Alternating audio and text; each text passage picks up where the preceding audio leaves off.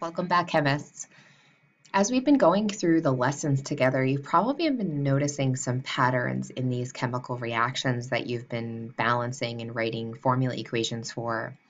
And believe it or not, a lot of our chemical reactions can really fall into one of 5 categories. And so that's why we're going to spend the rest of this unit focusing on the patterns in chemical reactions. And today we are going to start with looking at the patterns of synthesis and decomposition. By the end of this video, you should be able to identify synthesis and decomposition reactions and predict the products and words for synthesis and decomposition reactions. So the types of chemical reactions that we're going to focus on today is, like I said, synthesis and decomposition, but there are all actually a total of 5 of them. So the other 3 that we're going to be looking at a little bit later on will be single replacement, double replacement, and combustion. So today, we're going to predict products for synthesis reactions. You can identify a synthesis reaction because you usually will have 2 elements that combine to form a compound. The common form would be an element plus an element gives you a compound. So for example, if you had element A plus element B gives you compound AB.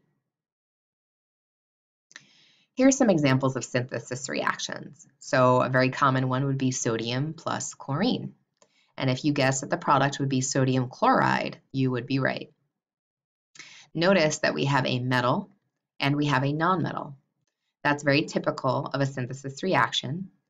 And then we're always going to get sodium chloride. And then I emphasized in yellow that you're going to change the ending of the nonmetal to IDE. Notice the formula, notice the words are still written as metal and nonmetal as well. Here's another example, magnesium plus phosphorus. Magnesium plus phosphorus would give you, again, magnesium phosphide. So just to emphasize, you want to always change the ending of the nonmetal to IDE.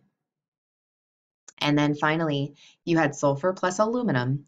Notice aluminum is the metal and sulfur is the nonmetal, so you're going to get aluminum sulfide.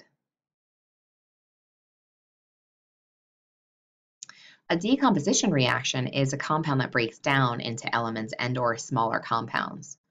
So for example, the common form would be compound, a yield sign, element plus element. So AB yields A plus B. Here's an example. Potassium nitride decomposes into, if you guessed potassium plus nitrogen, emphasizing, again, you're changing the "ide" back to the original element name, you would be correct. Make sure that you always go back to the nonmetal's original ending. Here's some examples of special decompositions. So if you had, for example, a metal chlorate, and it decomposes into a metal chloride and oxygen. Again, we've been talking about patterns. This is another pattern. Anytime chemists saw that we had a metal chlorate and they heated it, they always saw that what was left was a metal chloride and oxygen was released. So here's an example. Chlorate is ClO3 with a -1. I think you can kind of see it makes sense that you're going to break it up into a metal chloride and oxygen just by the fact that chlorate is ClO3. So if you had barium chlorate, so this is an example of a metal chlorate. It's going to break down into a metal chloride and oxygen. So just change the word metal into barium. So it's going to be barium chloride plus oxygen. This is always going to be part of the product. Here's another example. A metal carbonate and a metal oxide will give you a metal carbonate will break down to give you a metal oxide and carbon dioxide. So a carbonate is CO3 with a -2 charge. So for example, if you had potassium carbonate, that is always going to break down into potassium oxide plus carbon dioxide. And that is always going to be part of the product. The only thing that'll change is the name of the metal that is with it. The third type of special decomposition is a metal hydroxide. When that decomposes, it'll break down into a metal oxide and water. Hydroxide is OH with a -1 charge. So here's an example. Tin 4 hydroxide. So tin 4 hydroxide, again, is going to break down into the metal oxide. So in this case, it'll be tin 4 oxide and water. You do want to make sure that you bring the Roman numeral along because it is not going to change oxidation state, so bring it with it.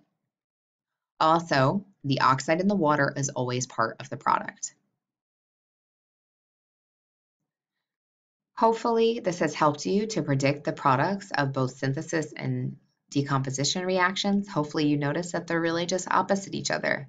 Thank you so much for watching.